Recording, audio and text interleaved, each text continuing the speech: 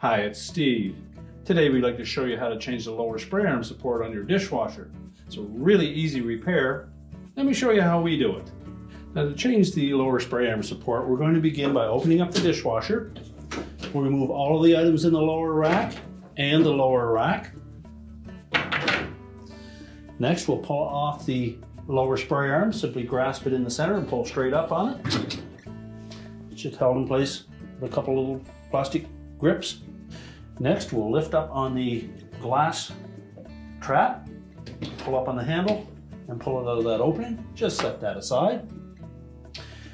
Now we'll grasp the body of that support and give it a quarter of a turn clockwise and remove it and discard it.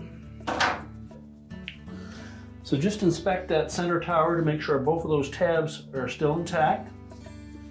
Now if you compare the existing with the replacement parts, you'll note that the openings in the center are slightly different. All that means is where we position the spray arm support on that center post will be slightly different. We need to line it up so that the gaps will line up with these two tabs.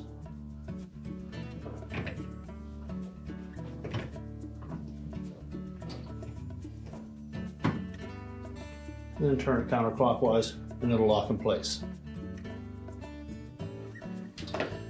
Now when we put the glass catcher in place, we'll come in from the side for that. Make sure it snaps firmly down into position and locks under that tab on the back side. We can then put the lower spray arm in place. Make sure it turns freely. And then we can load the rack back up and put it in. So we simply close the dishwasher back up and your repair is complete.